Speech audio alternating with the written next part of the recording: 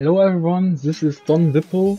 I'm an European Kagura player and this is my run from Salty EU 49.3, or rather it's the only thing that I have salvaged about this run, because I've only footage of one match left. Before this match I lost against Red Bar. Yeah, this is against IDFC Bro, or better known as every name is taken oder Hmmng. So yeah, kinda had problems finding a name for himself.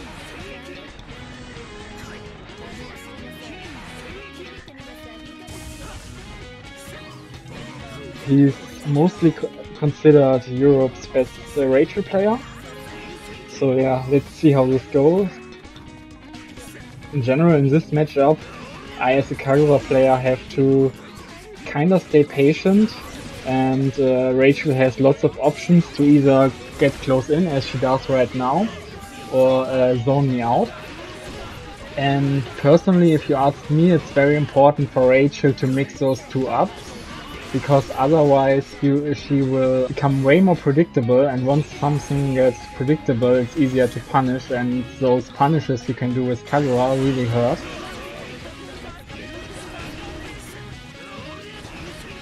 Yeah, as you see here, you know. Okay, this would hurt very much, but yeah, it's already closing out. This would be 5.2k if I don't drop it. So yeah, just swinging with C is usually the threat when you're playing with Kagura. Unless you reach a certain level where it doesn't work anymore. But even here again, jump C, hitting them. And this was so bad. Why did I give the side swap?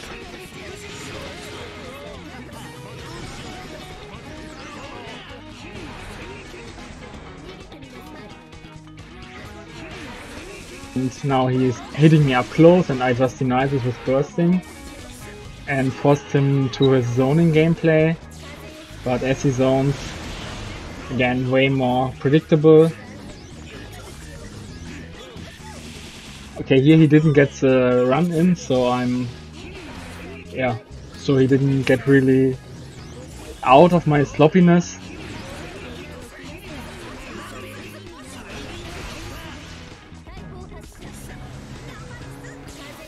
Yeah, that was the burst that you had to take, and I can't do anything about this Kagura, because yeah, he's very prone to be bursted whenever he's using a drive attack. But Wyvern closes it out. Yeah, so next up, of course, the second match. Let's see how this goes. They are already retreating, so you know that this is actually something that you like to see in this case, as I mentioned before. Because you don't want her to rush in, or do both rather, because now she kinda locks her, or rather he, the player, locks Rachel out and makes her prone to getting red and punished. Okay, this is actually a pretty bad habit, because yeah, I threw out 5C at a range where her 6 speed actually reaches 2 and is faster.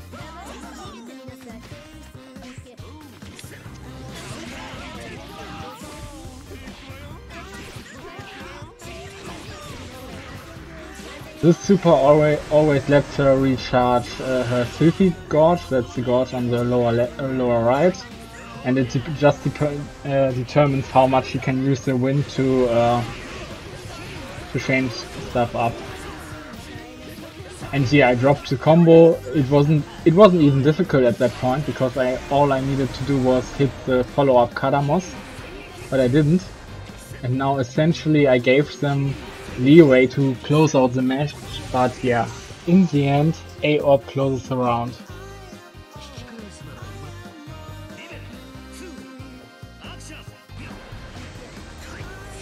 So here again, trying to zone me out, but I'm zoning back with my AOP, and I'm getting the hits in.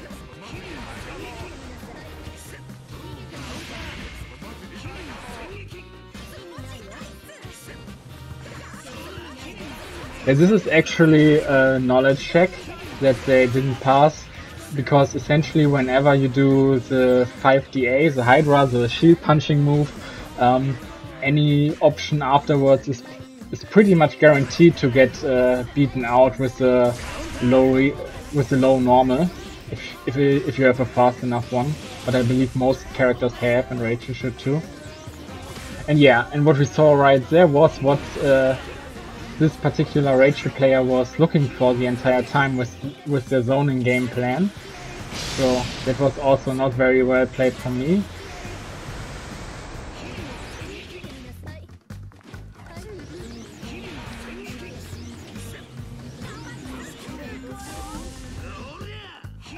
This hurts. I dropped another easy confirm that could have potentially closed out the round and thus the matches. I didn't close out this round because of that, and that's very sad. So remember, especially as Kagura, always finish the combos. Again, Rachel fleeing, me chasing, or just chilling out there, making them approach and then catching out on their approach. Fafnir doesn't do anything from me there, but it's hard to punish at a faster range, so you can throw it out fairly often. Getting hit by George 13. And again, it was not a very smart Wyvern, because George doesn't get killed after this. Or unsummoned rather.